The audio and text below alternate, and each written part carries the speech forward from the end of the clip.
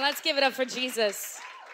Man, now that's something that Juanita said. That is what we live for in the church. We live to see God transform lives. We live to see people come to God broken, and God does what God does best, and he heals, saves, and delivers. So let's just give it up for Jesus one more time. Come on. Amen. How y'all doing tonight? Are you guys doing good? Yeah, doing awesome. I'm so happy to be here. I'm happy to be here every Sunday and every Wednesday. I'm happy to call Hunger Gen Church. It's always an honor to speak to family. Before we get into the word at all, I'd like you guys to bow your heads, and we're going to call upon God, because no word is spoken like one that's given by God. God, we ask you, Lord, that we invite your presence in this place. God, we know you're already here. God, we know you've done a good thing so far. God, we thank you, God, for who you are. God, we thank you, God, that as the word is spoken tonight, God, that you will speak through me, God, and there will be hearts that are changed, God, hearts that come alive, that dreams that are going to begin to be dreamed again, God, failures and chains that we broken, and we give all glory to your name. In Jesus' name pray. Amen. Amen. All right, y'all. So I'm going to be speaking on a topic called Christian on a Monday today. I received a bunch of texts from people who were like, hey, does she know it's Wednesday? I know it's Wednesday, but the topic is Christian on a Monday. So how many of you guys believe that we literally go to the best church ever? Right? Come on, yeah. Yeah, and we've got the best pastors ever. I was raised here, and I come every Sunday, and I'm like, good Lord, we are so lucky and so blessed to be here every time our pastors, Vlad, Ilya, Martin, Vasily, get up and they speak. I feel like, especially the past couple of Sundays, they've just been getting more and more powerful. And I'm like, man, the glory of God falls. And when our worship team starts, we start at 6 a.m. and we come at 6 a.m. and we're excited. We know that God's about to do something. And the great thing about that is we get so full of God every Sunday and every Wednesday. We see God move. We see God change. And how many of you guys leave on a Sunday or Wednesday and you just feel like you can conquer the world? Raise your hands if you got it, right? Right? Seriously. And so for us that have been raised in church, even us that we've heard every message, we've heard everything, every single Sunday and Wednesday, we hear the message and God just moves mightily, and we're so full of God, and that's an amazing feeling. That is an incredible feeling. But I heard a preacher say, the biggest mistakes churches sometimes make is they pump people full of God on Sunday, not preparing them for what's going to happen Monday. And as I was listening to the message, I had a completely different message planned out. And I feel like God was speaking to me, and he was saying, this is what I want you to speak about. I want you to prepare my people for the everyday life, the Christian life on a Monday, on a Tuesday, on a Wednesday, on a Thursday, and a Saturday. What happens in life? And so what I want to speak about is when motivation dies on Sunday night, can the habits you've created, can the life you've created sustain your walk with God every other day of the week? So with that, I believe that us as Christians, it's amazing to be Christian-filled and Spirit-filled, but I think to be an example of God, we have to be people that are full of integrity, people that are full of vision, people that are full of purpose, and people that are just full of examples that reflect men in valor of God, men in valor, or men and women of valor. And so the thing is, so what happens on a Sunday? So this is what I'm going to say. So Sunday is not meant to be an energy drink. It's supposed to be gas and fuel. So what that's saying is every time we come to church, so you know when you drink a Red Bull and you get that instant burst of energy, and you're like it works for like an hour for me, but for some people like 4 hours, you feel like you're like an Energizer bunny and you're running around and you feel like you just got like 10 tasks done and you're Superwoman. But then after that comes your crash, and then like the energy wears off and the sugar and the caffeine wears off, and all of a sudden you hit rock bottom, right? So Sunday and church was never supposed to be an energy drink. It was supposed to be like, okay, if we're going to compare Red Bull, we're going to compare it to water. Water, it energizes your body. It fuels your body. It hydrates, but it's also good for you. It can sustain your body, right? So that's what church is supposed to be like. But the problem is we come into church and we get filled up with the Holy Spirit, and it's like gas in a vehicle. But the thing is, putting in gas in a vehicle is only good if two things are met. If it's a working vehicle and it has a destination to go, or else it doesn't matter, because you're putting gas into a vehicle that if it's not working, it's not going anywhere. And if there's gas in the vehicle and it has nowhere to go, then it just sits around, right? So that's what I want to speak about is good people, good Christians don't just happen on accident. When you meet somebody good and you meet somebody and you're like, man, they're such a good person. Or you meet a couple and they have a great marriage. Or you meet a student and they're smart. Those things don't just happen. You are not born this amazing person. That takes work. That takes habit. That takes investment. And that's what I want to talk about. And now you're probably thinking like, man, it's not very spiritual. But here's why it is if you can't maintain the gospel, if you can't maintain the grace, you'll never be able to show the world who God really is. You're not going to be able to maintain a great job and progress, because God is a God of progress. So if you can't progress in life, you can't reflect the character of Christ. So we're going to talk about creating a character, creating greatness within you. So if you guys want to, we'll have it on the screen. Proverbs 22:29. It says, do you see a man who excels in his work? He will stand before kings. He will not stand before unknown men. So I want to highlight a few things. A man who excels in his work. There's two things in that. One, he's working, not just posting about it. Hallelujah. He's working, and not just working, he is excelling. I mean, he is like employee of the month every month, employee of the year. He's winning bonuses because he's excelling in his work. And because he's excelling in his work, God says he's going to stand before kings. And that, I think that speaks of a dream. We're saying he's working hard, he's excelling, he's got a dream to stand before kings. So I believe greatness is found in 4 different things. Greatness is found in habits, investment, hustle, and grace. And we're going to break that down. So habits, creating a person, I think the very basic thing. So when we talked about putting gas into a vehicle, I believe that first you have to make sure you have a good vehicle. And that's going to start with the foundation. And I believe habits are your foundation. What you do in and out and in and out. And the reason the background was living a Christian on a Monday. The reason I did that, there's so many words in the background, is because I believe we live in a society right now, which I believe social media is such a great tool. And I believe that it's an amazing thing. But the thing is, the problem about social media sometimes is you can be anybody you want on there. Literally, you can be whoever you want. You can make up whatever you want, and you can let people believe it. As long as you post it, people will like it, people will share it. The problem is your habits don't lie. So it doesn't matter who you present to be. Your habits are habitual actions that you do all the time. So if you do them over and over and over again, you can fool somebody day 1, day 2, day 3, but eventually your habits come out. And that becomes, so your habits create the foundation that you build on. So if we're going to be people of substance, and we're going to be people that are worthy of God to pour into, and we're not like a bucket that leaks out, we need to start covering the holes, and those holes are bad habits. So if we're going to begin to create great habits and create a foundation saying, God, that's my character, God. Begin to prune me, God. Take out the bad habits. Take out the negativity, God. Create in me a clean heart.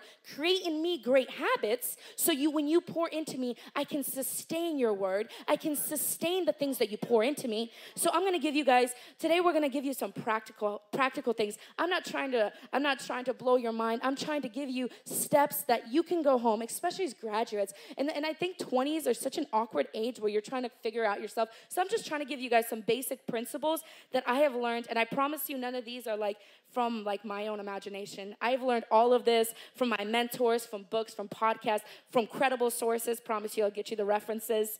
So here are some practical steps. We're going to start with becoming excellent where you're at.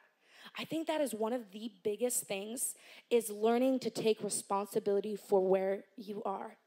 And it's the easiest thing that when things happen in life to say, when things go wrong with family, I was raised with bad parents. When things go wrong with relationship, it was his fault. When things go wrong with job, I have a bad boss. I think character starts with saying, it's my life, it's my responsibility. I don't care what you do. I can't control what you do to me, but I can control how it affects me. And when you begin to take the power away from other people, you begin to have the power to build your life. So you're going to start and you're going to become excellent. You know what? I don't care if you don't like your job. If you can learn a thing from everywhere that you are. If you stop blaming and you step back and say, I don't care where I'm at, I'm going to learn. You can learn something. If you don't like your job, well, learn how to Put up with difficult people. Hey, that's going to teach you something in life. Come on. If anything comes up, if you're in a bad relationship or you're in a relationship where the person is tough, learn how to persevere, learn to overcome. If you have a family issue, learn how to see common ground. There's so many different things that you can learn once you stop blaming people and take responsibility. Come on. So, and then our next practical step. Come on, yeah. Yeah. So our next practical step is time management, a habit that I believe you have to create. Time management, it makes you take ownership of your time. I think if you ask anybody, they'll tell you the older that you get, time just flies by. I feel like we just celebrated New Year's, and now we're halfway through the year. And then you begin to talk to, I remember I was talking to an older gentleman earlier this week, and he was telling me his story, and he's probably the most interesting man I have ever met in my life. He's 67 years old. He's lived a surreal life. He fought in the Vietnam War, or I think it was the Vietnam War. If I'm wrong, I'm so sorry, guys. But it was in the Vietnam War. He was married to the same woman for 25 years. She passed away. They had a bucket list, and he is now taking over this bucket list. And I was like, tell me about it. And he was like, he went skydiving and bungee jumping and doing all these things and visiting these states. And he was saying, it's like, when you get to a certain place, you wish you would have taken control of your time. You wish you'd given it purpose. And when you take ownership, you give every second, every minute, saying, I'm worth giving my life purpose. And so I really want to challenge you. Learn to manage your time. Learn to give your time purpose. Begin to schedule your life. Don't just wake up and like, I go to work at 9. Well, what are you doing from the time you wake up to 9 o'clock? That's where greatness happens. What are you doing? What are you doing at work? If you're like, I'm just a stalker at an inventory store, great. You know how much time that gives you to think? What are you thinking about? What consumes your mind? Time management will be something that if you don't create as a solid foundation, you'll realize that you're just going to be chasing it your whole life. You're going to be chasing it, and it won't be something that continues to slip out of your fingers. Okay, and then number 3 is going to be positivity. I don't believe you can grow in life and be negative, because negative is poison. So I don't care how much you invest into your life. If you allow negativity in your mind, you are going to continue to kill everything that grows. It'll be like you spraying poison. Fruit comes up, poison. And that's like, okay, so speaking from personal experience, it's like you do good, and then negativity comes in. You take negativity, you get a blessing, you get a ticket. You get something comes up. That's how positivity works and negativity works. If you do not take control of your mind and kill out negativity and speak positivity, you're going to continue to kill every blessing. That at that point, you might as well just have all bad habits, because you're just going to kill them all, okay? And so number 4 is going to be money management. And so this is something that I'm continuing to learn. And people, I believe in the 20s, I heard, I don't remember what preacher said it, but the three disciplines you need in life are food, money, or sexual desire. If you can discipline those 3, you can discipline anything in your life. And if you take discipline and control over those in your 20s, you're going to realize you're going to save yourself heartache in marriage. You're going to save yourself heartache down the line with children. You're going to save your heartache, and you're going to save yourself time by just creating a habit of learning how to spend what you have and not spend what you do not have. How do you create savings? So then we're going to go on to patience. Patience, we're going to go through this one pretty quickly. Everything in life is going to take time. And the great thing and the bad thing is nobody's on the same clock as you. So I want to encourage you guys, learn to wait upon the Lord. God's timing can be crazy, but if you endure a waiting spirit, a patient spirit, then you are going to be able to reap benefits that come in time. And then on the next one, dress well. I know that sounds like a funny habit, but I promise you in life, you'll notice as you grow up, appearance matters to professional world. If you do not take care of yourself and you do not take yourself serious, no one else will. And I'm going to skip over that one because I don't want to spend too much time on it. But I really want to encourage you guys, as you guys are getting into the professional world, as you guys are growing up, as you guys, and I'm speaking this for graduates, learn to take your appearance seriously. Learn to present yourself and show people that I take myself seriously and I want to be taken serious. It's a great habit that'll carry you very, very far and teach people how to treat you. And then spending time alone.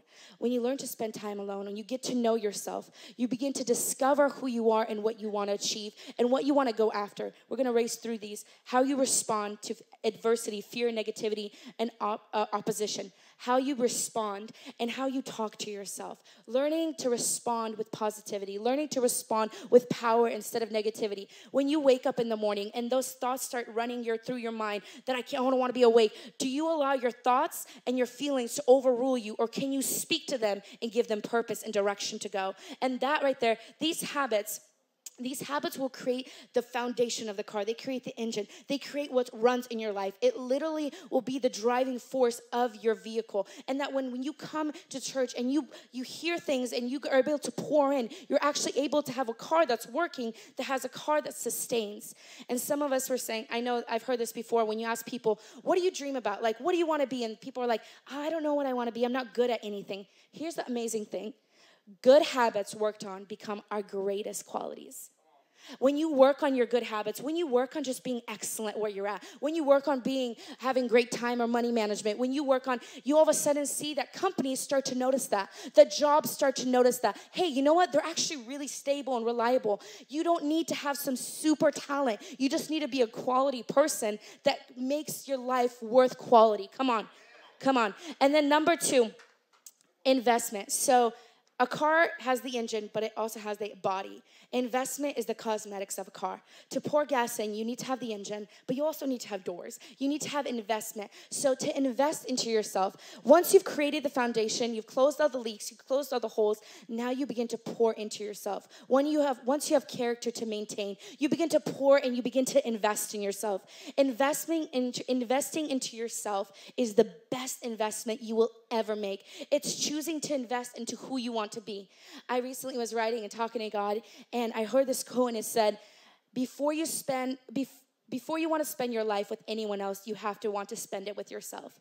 That life with yourself is the longest relationship you'll ever keep. Why not make yourself a really good person? If you're going to spend your life with you from the moment you're born to the moment you die, you'll have family and they'll come and go. Well, they'll stay, but life takes you different places. You'll have friends, they'll come and go. You'll have a husband, you'll have kids. But the great thing is you go to sleep with yourself every night. Why not create and invest into that person? Why don't you make that person a quality person? See, don't wait to know what you want to do to start investing into who you want to be.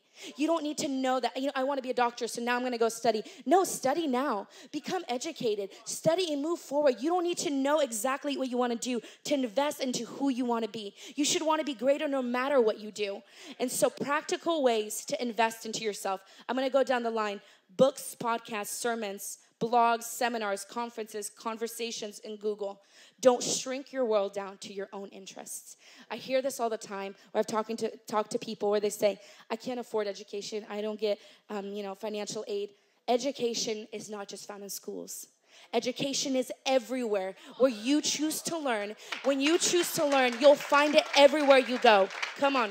And I want to challenge you. So one of the greatest lessons I have ever learned was from my mentor, Pastor Ilya. It wasn't really to me. He would just tell people, and he would always challenge people just to learn, just to be aware of their surroundings, to constantly be learning. He would tell me that, I have, dozens of however many business plans just laying around. When he'd hear a topic or he'd hear something, he'd start to research it. He'd start to create a portfolio. And we were like, are you ever going to go after it? And he's like, oh no, I'm just diversifying my mind. You don't realize how the information that you learn can become useful.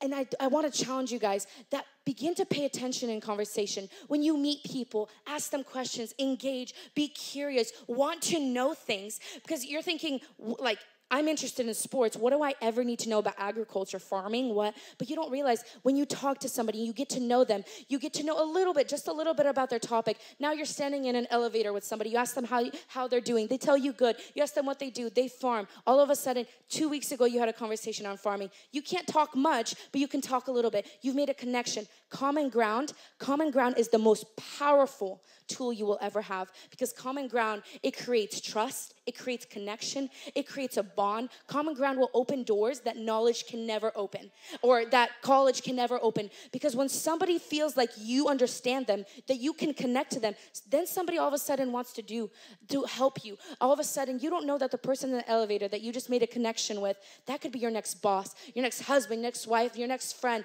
your next whoever. But when somebody said, oh, I farm, you're like, oh, cool, very cool. So what are you doing this week? You skipped over information that could have, God's like, hey, there was a door. You didn't take it. And God is saying, I keep giving you opportunities. And T.D. Jakes said, we pray prayers that God doesn't answer. And what he meant by that is we ask God for a table. God gives us wood, and we stare at the wood, and we're like, God, I need a table. And God is saying, right there. I gave you everything you need to create, but you keep stepping over information. You keep stepping over videos that I'm saying, if you just listen to that, I would unlock your destiny. Come on, come on. The more that you learn, the more room you give God to move. If you are in your 2x4, God is saying, man, I'm gonna really need to take you places to get you to step out because I only have 3 bricks to work on. But if you just started collecting bricks, you would start to realize that you have enough bricks to build a house, enough bricks to build your destiny. But we keep waiting for God to present us a house when God keeps giving us opportunities to build one. I want you guys to learn to diversify yourself. Learn to find common ground with people. Be a sponge. Like soak things in. Read different books. I don't care if it's not your interest. Begin to diversify yourself. Learn about different topics. Be a well-rounded human being. That investment will pay off more than anything you can do in your world. And stay forever a student. Commit your life to learning. Commit your life to learning from people, from relationships. Don't ever walk away from a situation not having learned something. Always promise yourself that anywhere that I go, whether it's a job, a class, a situation, a relationship, a friendship, I'm going to walk away a better person. If you're going to love me, you're going to love me. If not, I'm going to learn from it. Come on. Yeah, that needs to be our mentality. And don't be just passionate. Be excellent. Be excellent in your passion, not just passionate. And I believe that'll take you places. Number 3, hustle. Proverbs 14:23, in all toil there's profit, but in mere posts tends to only be poverty. That's not really what's written, but it says in all toil there's profit, but in mere talk tends only to poverty. But I believe if we were to change it now, it would be in toil there's profit, but in posts there tends to be poverty. With hustle, I believe that, like I said, social media can be such a powerful thing. But the way that our mind works is if you tell it things long enough, it starts to believe it's true. And so as powerful I believe social media is, the problem is we post enough, we talk enough hustle. And right now in our generation, it's like can't stop, won't stop, hustle, the grind, millionaire mentality, books, podcasts. You'll find a meme every single morning, 5 a.m. crew. Everything is on there, and it's so powerful to post. And I believe it is. I believe in motivation. I believe in inspiration. But it's not enough to post it. You actually have to do it. So we've created the foundation. We've poured in the content. We've got a working car. We've got gas. Now we need somewhere to go, and we need to be able to drive to get there, right? So this is just a secret tip I'm going to give you real quick. Your problem isn't demons. It's too much free time. Come on, yeah, right? And deliverance is often found in discipline. I can give you the secret, and I said often, so my pastors wouldn't kill me. I said often. You'd be surprised how many demons you'll lose and how much freedom you'll gain if you just had a prayer life, healthy habits, and worked really, really hard. Come on, right? Come on, let's give that up. See, the problem is you're fighting pride, and the easiest way to kill pride is pride can't survive a 5 a.m. alarm clock. Try waking up at 5 a.m. All your pride is dead. All of it. It does not wake up. See, the problem is that we begin to see hustle everywhere. And I think that's the incredible thing as looking to the generation before us. I think that's where the powerful thing to look back and to remember where God has taken us from. And I believe that's the power in looking back in generations and seeing how hard, when you see a generation, when you see your parents move from a country they don't know, and they move to a new country where they don't speak the language, and they begin to create jobs and businesses, and they begin to work day and night to support their 7 kids, guess what you're going to do? You're going to work your bones dry because you're going to know that I watched hustle growing up. I watched hard work. I watched them toil. I watched them fight for a better life. Now I have to do that by example. See, the definition of hustle, and I think that not very many people know it, is to obtain something by forceful action. The next time you #hustle, forceful action. When you work, it's saying that, you know what, and I think there's like, I do believe in balanced life, but I think balance comes once you've achieved something, right? I think you fight for a balanced life once you've actually achieved something. So once you've got the foundation, you've invested, then you take everything you know and you work day and night. You work for the things you want, but first you create dreams. And I want to challenge you guys today. I want you guys to begin to create and dream again. I believe that as we grow up, life begins to beat the crap out of us sometimes, and it begins to question our worth, and it begins to put fears in us, and begin to watch people that don't succeed. But there's so many success stories that when you invest into yourself and you begin to hear and listen to motivation, you begin to listen to people that made it through like dying times, and people that made it through things that they couldn't have, and God of the impossible, and you begin to fill yourself with the word. You begin to create dreams in front of you that you begin to drive to. You begin to create dreams that, you know what, I know that, man, I can't do financial aid, but I think I can become a doctor. And you begin to fight for that, and you begin to go after it, and you begin to go after every single opportunity. And that's the thing, is we have to become desperate for greatness. I don't believe that greatness just happens. If greatness just happened, everybody would do it. But it's so much easier just to wake up, go to 9 to 5, go home, hang out with your friends. But when you start to give your life purpose, when you start to invest yourself to the point where you're like, I've invested so much, I've listened to so many podcasts, and I've been filled, you almost begin to, it's like a buzz that gets into you. You begin to become so eager to achieve something. You begin to you're like, you know what? I know college is going to cost $40,000, so I'm going to work 3 jobs. And I know that this is what it's going to cost. And I know nobody in my family has been financially free, but I have a dream to be financially free. So I'm going to work until I bleed. I'm going to blood, sweat, and tears. And you're thinking, man, you're so intense. That's so intense. But here's the thing, is greatness lives on the edge of losing it all. God, he set the perfect example when Jesus gave it all for us. That's where greatness is. If you want to know who the great I am is, it's literally standing on a cross, giving it all, bleeding sweat and tears, life leaving your body. So the next time you're thinking, man, this is too hard, I want you to picture that. Hard work is literally, it's toil. It's giving everything that you have. It's literally feeling like I got nothing else to give, and then it's getting back up, and it's doing it again, and it's thinking, man, I thought that was going to kill me, but it didn't, which means I probably got to get back up. I got to try again. That's what hustle means. And I truly believe that we cannot reflect the heart of God until we possess a work ethic that literally changes companies, that begins to create companies, that begins to change families. That's saying, I know my family is falling apart, but I'm going to work till I bleed. I'm going to work, and I'm going to be on my knees, and I'm going to hustle so freaking hard that they're going to come to see Jesus. Come on, come on, come on.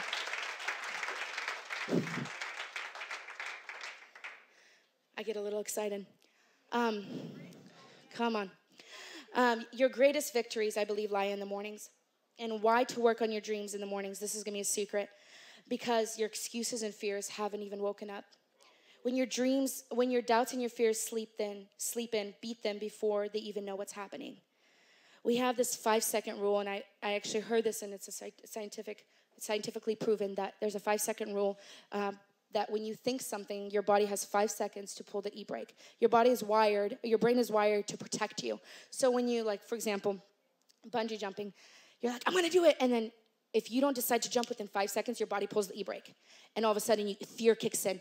And that's where the magic happens in your morning. That's where victory can happen in the morning, is if you can beat the alarm clock, if you can beat your body, you can get, your alarm rings, and if you can get up within 5 seconds. And I know that's going to be hard, but I want to challenge you guys. The thing is, if you start your day with victory, guess what that does? It starts a theme for you. You start your day out of victory. Victory breeds victory. Productivity breeds productivity. Negativity breeds negativity. Failure breeds failure. So if you can break the cycle the moment you wake up, guess what? Victory lies in that. Come on. And with that, so sometimes your dreams isn't what you thought. Sometimes your dream isn't what you thought it would be, but your commitment to it will lead you to where you need to be. And I want to encourage you guys to continue to hustle, even if it looks like, man, this isn't what I thought. The road, it's not about arrival. It's about the journey. You'd be surprised how many detours, I thought I was going to be here, but when you get there, you discover, oh my gosh, my heart actually beats stronger for this. And you allow to trust God, and you allow the habits that you build to begin to carry you through the road, and where it leads you is so much greater than what you thought it would be. And then 4, grace is not for the lazy. I hear this all the time.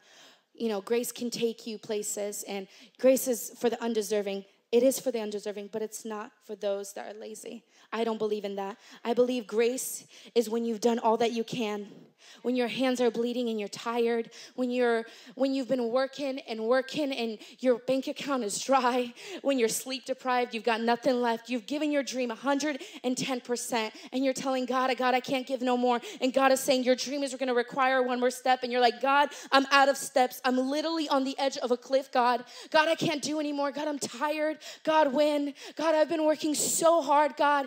God, I can't see it anymore, and you're discouraged, and you've done all that you can, and you're standing there, and God is saying, jump, and you're saying, God, I can't see it.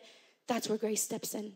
Grace steps in when you've done all that you can, and God's saying, I've seen your past, but I also seen your faithfulness. And I know that when I pour into you, you are faithful to hold my content. You created these habits that I know when I pour in, you pour out.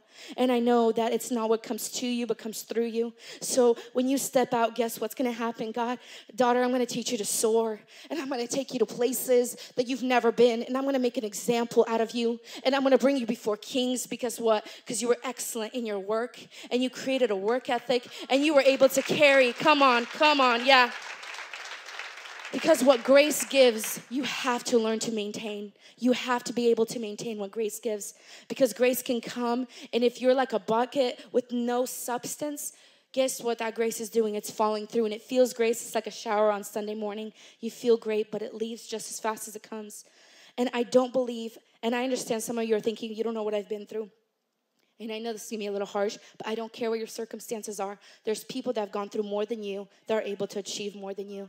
If you allow your circumstances to be the stopping block, they will be. If you allow your circumstances to light a fire under you that I won't go back, it will be. It'll be what accelerates your life. It'll be what I know what I've been through, and I will not let it happen in my next generation. I will not let it to continue. Come on.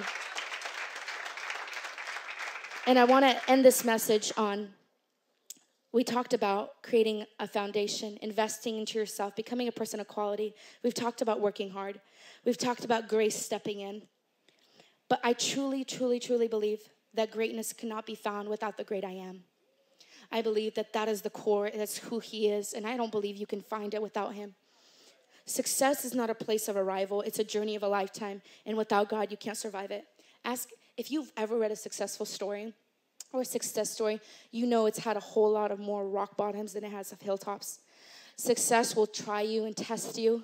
And I personally, my mentor says this, Mariana, and she says, I couldn't survive life without God, neither would I want to.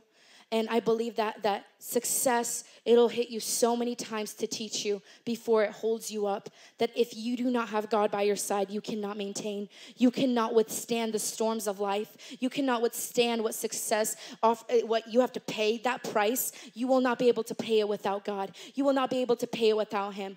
Build your life on the rock of ages, and that is the greatest foundation. Your habits are awesome, but the greatest foundation is the rock of ages. Look to God for your strength. Find your wisdom in the creator of the universe. If you want to create, if you want to open businesses, you can, but model it from the creator of the universe. Model it from the one who breathes things into air. If you want to invent things that don't exist, model it from the God who did it, who took it from the dust. Come on. And I'm going to end it on 2 points. Is no matter the position, the status, or achievement that you gain, you will only be able to stay there as long as God chooses to keep you there. I don't care. And that's where it comes, becoming a person of substance, is the life can hit you so hard sometimes that you think you're good, and then you let go of God, and all of a sudden you went from the highest hill to the lowest valley. And you want to stay next to God because he literally holds your whole life. So it doesn't matter what you achieve, what you obtain, who you love.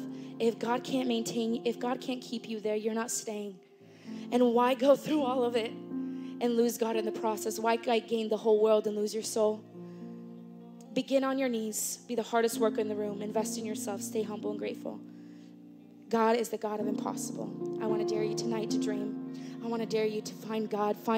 Start the day on your knees and ask God, God, what can I accomplish? God, where do you want me? This world is searching. You know what I believe? I believe there needs to be more Christians that are millionaires, because we need to show the world that we can invest back into the world. There needs to be more doctors that are Christian that can speak of healing. There needs to be more teachers that speak into children's life. There needs to be more people that dream. I need the church to begin to dream again, because this world needs more Christians that are standing tall and reflecting the greatness of God. So I want you guys to stand with me today. Thank you for watching this content. I hope this was a blessing to you.